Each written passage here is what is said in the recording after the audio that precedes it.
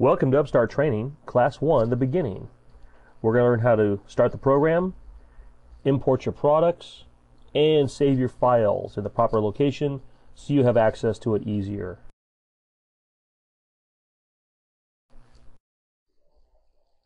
We're going to use UPStart on our own.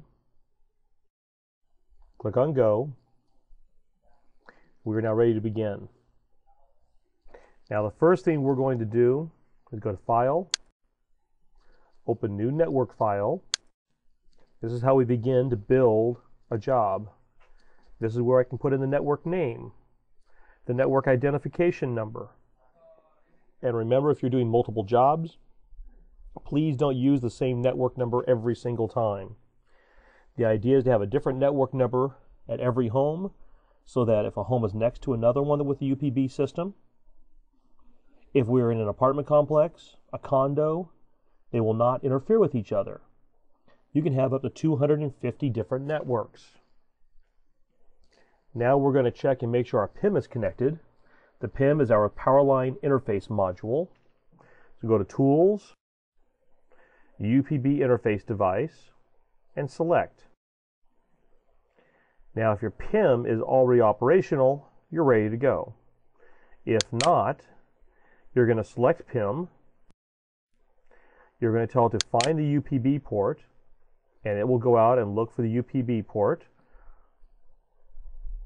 Hit connect. It'll go through the connection process and connect your PIM. You can then go through and do some diagnostic checks. I can do a noise meter and look for any noise in the system.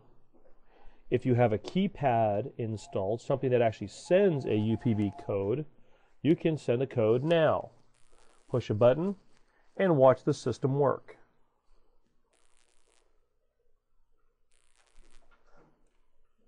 You can also see on the bottom bar that you're online, and you can also see signals there.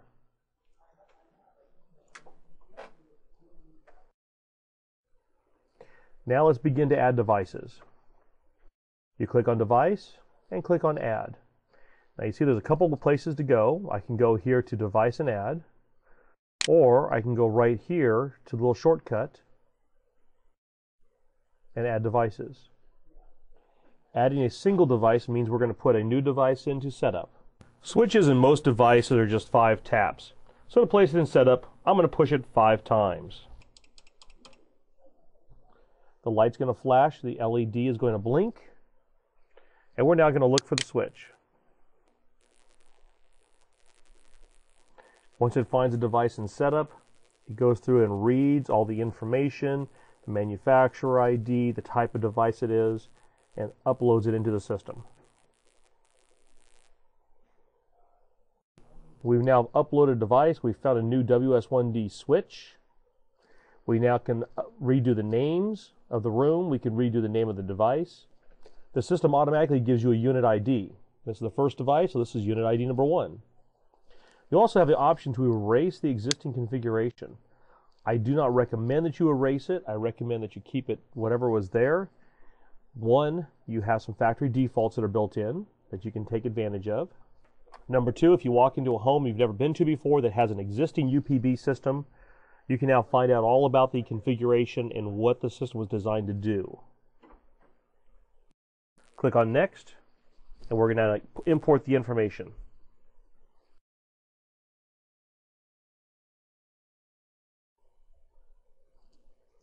After we're complete, you notice the device has been added to our list. We now have a visual indicator that shows the device, and we have the ability to add more devices. At this point, I'm going to click on Done, because the next part we're going to do is add multiple devices. The blue line lets me know that the programming in the switch and the programming in UPStart match. I also, on the left-hand side, I can now see some of my displays. I can see all my devices. As we review here, we have a visual pane to see all the devices. I can see the different rooms. This device was named in the room UPStart Training. And it shows NWW, which is my code for Northwest Wall. It also shows you a series of links. These are the scenes that are built into them. And we'll get into that with other classes as we actually do links and scene building. But right now, let's add more devices.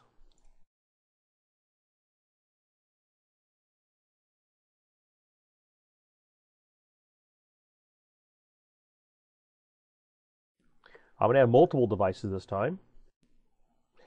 UPStart will now do the necessary steps to add multiple devices to the system. Click on Next, and the first thing it does, it tests the PIM, looks for noise, and makes sure everything's connected properly. When that's complete, it's now going to tell you to put all the devices into setup. So I'm going to go to each of my devices and put them into setup mode. There again, 5 times for the switches. Your 6-button keypad, you're holding the on and off for a couple seconds till it all flashes. Your 8-button keypad, you're holding the E and L, which is the top and bottom button. Then we click on Next to start looking for devices and add them to UPStart.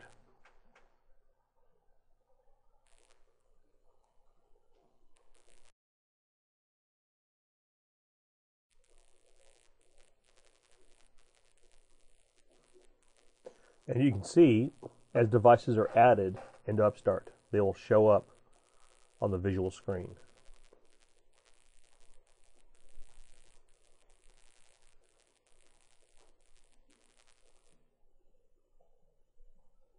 Now that all devices have been added, and it'll tell you UPStart has added 3 devices to your network. So now I have a total of 4 devices that we're working with today. It gives you a chance to add more devices.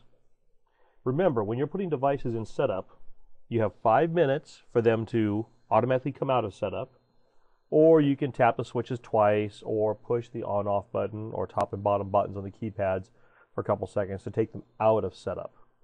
If you have a really large home, several hundred switches, you may want to do a couple of rooms at a time, just to make it simpler for yourself.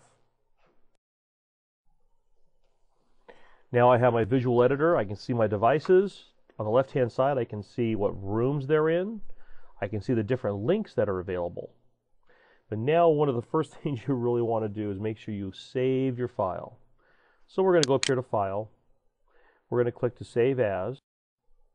And one thing I highly recommend is that you save your file not necessarily in the UPStart file, because that would be under your C drive, under Programs, and then look for UPStart, but to put it under your desktop or My Documents. So I'll go to Desktop. I'm going to right-click. I'm going to make a new folder. This new folder, call it UPStart Files, and we're going to give it a file name. Now, usually we're going to give it the name of your customer, your job number, whatever you want to do. Mine, we're going to name Hawk Home. You can see on top Hawk Home UPB on network number 1. So you know exactly what network it is and what job you have. Now that's importing products.